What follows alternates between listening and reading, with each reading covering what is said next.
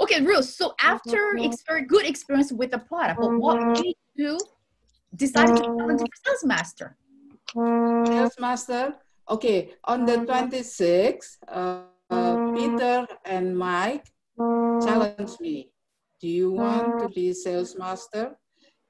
Beginning on the first, for 2 weeks, the 1st of August until the 15th.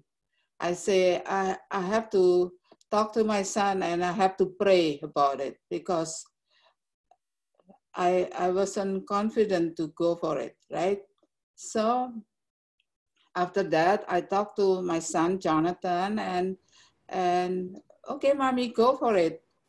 And Peter also helped me with, Peter was on my right downline and Odette was on my left downline. They're all helping me, okay? So finally, I did it. So it was amazing. I think one, I have to thank the Lord for He did it for me. And my son, he's the one who do all the computer for me. I'm an old lady. I don't know how to do the computer, right? So I say to John, if you can help me, for sure, I will help you. So Mike also support me, Peter, Odette, everybody helping me. Hannah also helping me. You see, sometimes when you in the group that is, you feel comfortable, you close each other, you can pray each other to help you, right? So I've been through in 2 weeks, but I was happy that I did it. I did it. You know, if it's, because a year before that, I was sick in the hospital for 2 weeks. I was gonna die. So anyway, I did share the hemo hymn and I was good. Thank God. We're all happy for you. So while you're challenging for sales master, was there any like specific challenge or obstacles that you faced? Of course, you calling people, so many reject you, and even my best friend also rejecting me, everything. So I know it's not easy, but again, with God's help, I did it. So many rejection. Yeah. If you have learned something while you're challenging for sales master, anything you want to share?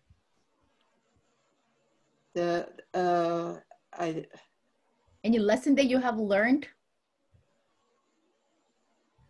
You have to purchase many PP. It's not easy, right? Not easy. But I have Jonathan to help me, to support me. Mommy, go for it. You do it. You okay. You okay. You know, there's so many blessing. I have a very nice family. Okay, that's it. Even my son, I have 2 sons. One in China, one in here with me. Oh, interesting. Yeah. Yeah. You have a nice own family and you have a nice ATOMY family too now. Yeah. Yeah. Yeah. Thank God for it. Yeah. So now you have achieved the sales master. What's your next goal? Do you have my any next goal? Yes. I like to help my downline to be sales master also. That's all I have to do it. Yeah. You got the concept of ATOMY already, how to expand your business. Yes. Once you become a sales master, what do you need to do? You help your partners to become a sales master. You duplicate on it. Eventually, your speech today is like an Imperial Master speech. I'm 76 years old now, right? How old? 76? 76, yeah. Yeah, I'm old. You know what? Already. It's just really a number. 76. I know, Tell but people that you're 67. Yeah. So Thank you so much. Anyone have any question to ask Ruth? It was amazing sharing. Thanks, Ruth. And your hemohim sharing, I'm sure a lot of people got inspired. I'm sure they got busy to share to all the people they know too. They must take a hemohim. Yes. yeah, they must take the behavior. See, I just found out about the blood pressure just in May, a few months ago. That, oh, no more on hold, no more. Bukan tempat You don't have to take it. Ruth, sorry, you're on mute. Can you just unmute yourself? Go ahead. Mm-hmm. Yeah. Okay, Mike, go ahead with a question. Mike has a hands up with a question. Hey, Ruth, congratulations. Hi. Thank you. I'm so happy to see you on the Zoom meeting finally. No, I didn't help anything. I just helped you pray for you, for your sales master. So yeah, I know Ruth, and I've been sharing about Ruth for so many times during the meetings. Now I have the privilege to share in front of Ruth herself. So I know Ruth for so many, I think over close to 15 years. And yeah, we had like a cell group almost every week, you know, before. So I know Ruth's personality. Like she's very introvert. She doesn't like to talk to people, especially strangers. But ever since she's in ATOMY, she always wanted to make extra income through ATOMY. I know it's not for her. Probably it's for her helping others. But she doesn't have the ability. When I said the ability, when she want to explain about the business or the products, right? Because she only used the product, probably she doesn't know what's in there, what's the benefit. But especially the business, when people ask her, how can I make money? She probably didn't know how to explain deeply. So her effort in sharing ATOMY, I can see her. I can see like she's very passionate in sharing. That's why every time after the church service, she always grab me, Mike, come with me for 5-10 minutes, explain to another people, explaining about ATOMY. Right? She want to grow her business, but she got rejection. It doesn't mean 1, 2, 3 times after I explain and she got the downlines or the consumer. No, she didn't get it, but she didn't stop. Weeks after weeks, months after months, and then finally she got Peter. Peter was, I think, maybe like he got me. like a big fish with a net, right, Peter?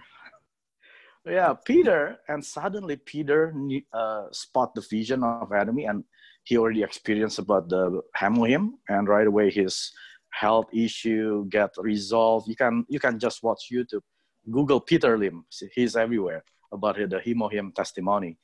So Peter grows grow like crazy, and who benefits? Ruth. So right away, the weaker leg of Ruth become the stronger leg now. Now Ruth has to work on the other leg, which used to be the stronger leg. You see, if you put the effort in ATOMY, it doesn't matter you have the ability or not. If you do have the ability, it's great, but it doesn't mean you have to have the ability in the beginning. But in the end, once you become the sales master, then you can achieve whatever you want after that. Because once you already sales master, just like Ruth's goal, what's the next goal? It's to make her downline become sales master as well. So she's helping other people, right? She doesn't stay where she is right now and enjoying all the glory of sales master. No, but she's pulling each one, and then she teach every one of them to become like her. Congratulations, Ruth, you did it. I was so amazed. Thank you, Mike, for all your help. Ruth, we got a question. Since you talked about your hemohim testimony, you got a question. How many sachet of hemohim did you take? A day, sometimes 3, sometimes 2. So normally, you usually take 2? Yeah. And once in a while, you increase to 3? Once in a while, yeah. So I think we answered a question. Is that enough? Yeah. I think that's enough. Yes, we answered a question because somebody put on the chat. How many hemohim did you take it? So she was taking 2, and once in a while, it has to be increased to 3. So if you're not really sure about hemohim is not a medication, it's a food. So like I mentioned, I tried 6 because the scientists who actually created hemohim, they suggested you don't have to take it more than 6. That's kind of enough for a day. So usually, you know, when we hear cancer patient who's going through the chemotherapy, radiation therapy, the reason we're recommending 6 because they really needed hemohim, but not necessarily more than 6, because 6 is the kind of maximum you can take per day. Because even if you take more than 6, let's say I have a lot of money, 114 hemohim, no problem. I can take 10 a day. But even you take a 10, if you take 10 sachet a day, it gives you the same result as you taking 6 a day. So if you really want to take maximum, it's a 6. Honestly, I have tried. I believe it was the time that I have to present something at the seminar, and I had a sore throat. So I got really scared because, of course, I cannot sit on the stage. So I took 6 before, and people didn't notice that I wasn't feeling well. I was kind of really jumpy on the stage, and only disadvantage to me, I feel full after taking 6 hemohims. I feel really full. So if you haven't tried hemohim, you shouldn't take 1. You should at least, taking 1, that it's better than not taking at all, but you need to take minimum 2. And whenever you're feeling really down, you feel like you're coming down with a cold, you're feeling extremely tired, you can increase 3 to 4. Okay. Oh, we have a hands up from Hannah. Hannah, go ahead.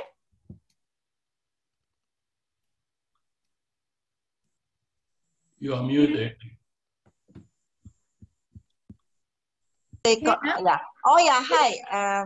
Yes. I would like to say I want to add something about Ruth because I know her for so long. You know, she's one of my church member in my church, and I know she has a very humble person. Is a humble person.